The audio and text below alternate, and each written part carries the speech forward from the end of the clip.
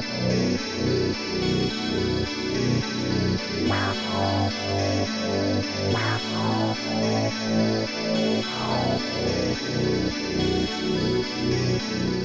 delighted to welcome all of you to Wired Health 2025.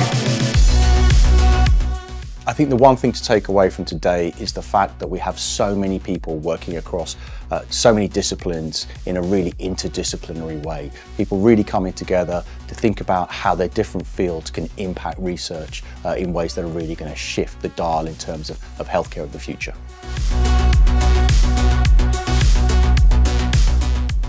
Generally in healthcare, what we're seeing is a move to digitalisation.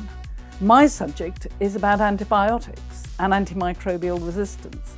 And what I'm really thrilled about is how people are beginning to use data and AI to develop new drugs. There's a lot of great shifts in healthcare.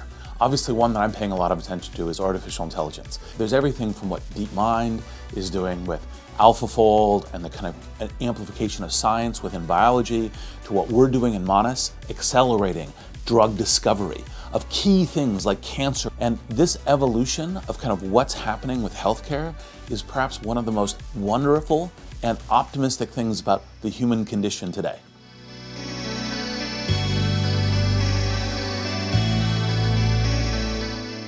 The most exciting shift is the world of cancer vaccines. What you're seeing is major technology spheres coming together, AI, genomics, mRNA technology, and the most amazing thing is that it's now going to benefit people with cancer. And it's actually quite amazing that the benefit of everything we've gone through from 2020 is now coming to the fore, and we're going to see benefits in 2025, hopefully by the end of this year.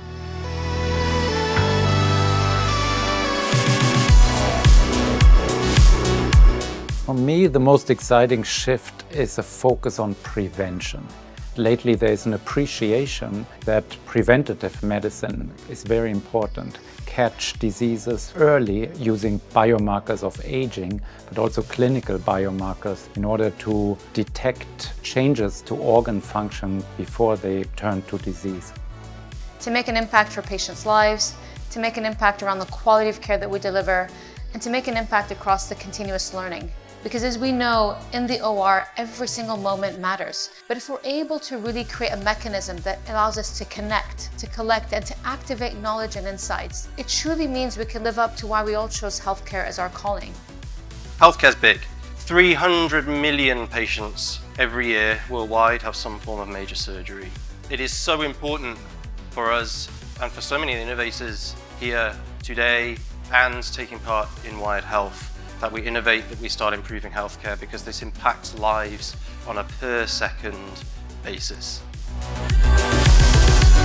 So I was on a panel today about using artificial intelligence from delivery to diagnosis. For me, what was really interesting about the panel was just seeing all of the different aspects where AI can have impact.